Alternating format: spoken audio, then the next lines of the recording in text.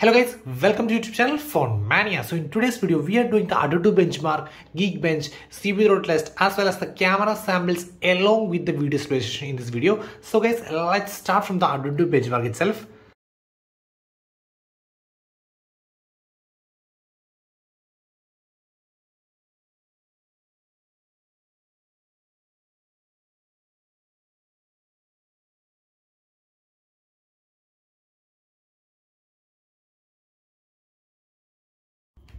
So guys, the OnePlus Nord CE2 scored 3,75,000 and you can see the CPU scores over here, it's around 1 lakh, and you can see the GPU scores, it's around 1,11,000, and you can see 83,000 is the memory and 72,000 is the UX scores, and you can see approximately 3.4 degree of temperature has been risen, so that's from 32 to 35 degree, and 2% of battery is being dropped. Now let me turn on the performance mode. So that's the thing that most people would have does this test done on the high performance mode. So let me turn on the high performance mode.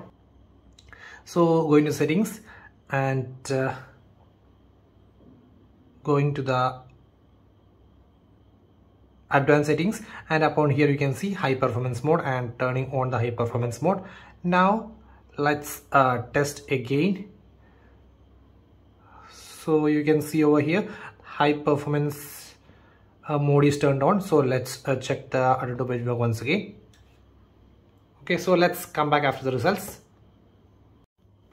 So guys, in the high performance mode, it's just touched the 4 lakh mark. So you can see it's just touched the 4 lakh, and you can see the CPU scores is 1,25,000 and the GPU is 1,17,000 and the memory is 83,000 and the UX is 81. So it's a light improvement if we compare with the normal mode versus the high performance mode. You can see high performance mode is turned on. So it's a improvement from the normal version, and you can see the maximum potential of the Dimensity 900 is approximately 4,74,000. So currently the maximum in the real time got is 4 lakh, just touch the 4 lakh.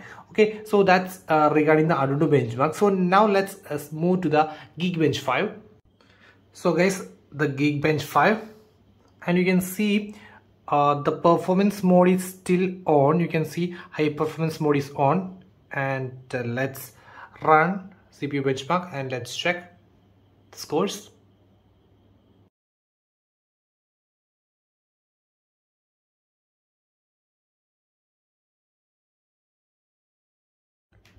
So guys, the GeekBench 5 test is over, and you can see the single core, it's 696 versus the multi-core is 1,958. Okay, you can see the details over here. Single core 696 and multi-core 1,958. So now let's switch to the CPU throttle test. So let's check how much does a CPU throttle occurs in 50 minutes of continuous CPU throttle test.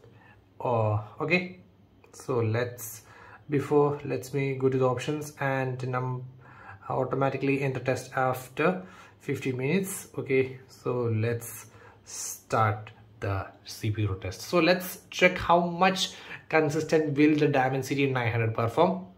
So let's check it out.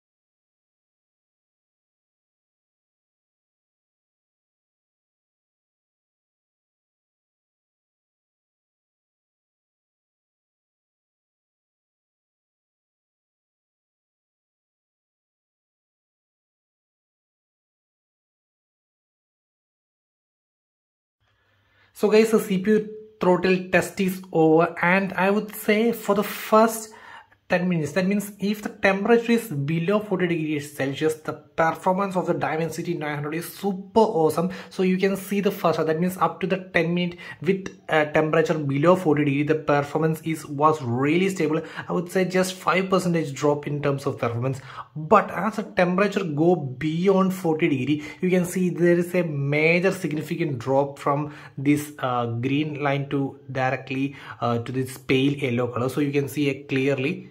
So as the temperature go beyond 40 degrees, it drops the performance of the CPU. That's why leading to the low performance over here. So as detected, it's 78% CPU throttle to 78% of its maximum performance. So if this phone is capable of doing 100 tasks at a time, so after 15 minutes it can only do 78 tasks at the time. So I would say it's a nearly nice performance from the Dimensity 900 for the first 10 minutes or beyond, or up to 40 degree mark, 40 degrees Celsius. The temperature, the performance of the Dimensity 900 is awesome. But if you play games for continuously about 15 to 20 or above 20 minutes, then the temperature would automatically, if in BGMI and all, maybe if it go beyond 40 degree, then the performance would be so bad. But up to the 40 degree mark, the performance would be really awesome.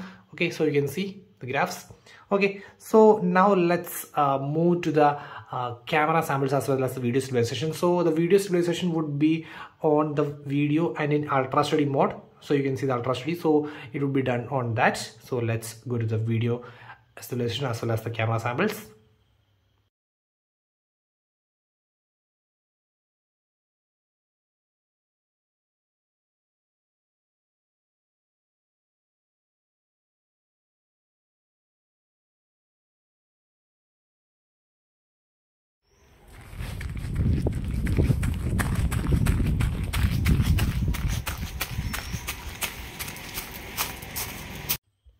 So guys, that was OnePlus Nord CE2 5G's benchmark test as well as CPU throttle along with the video stabilization and camera samples. So guys, that's all for today. Signing off, it's Phone Mania.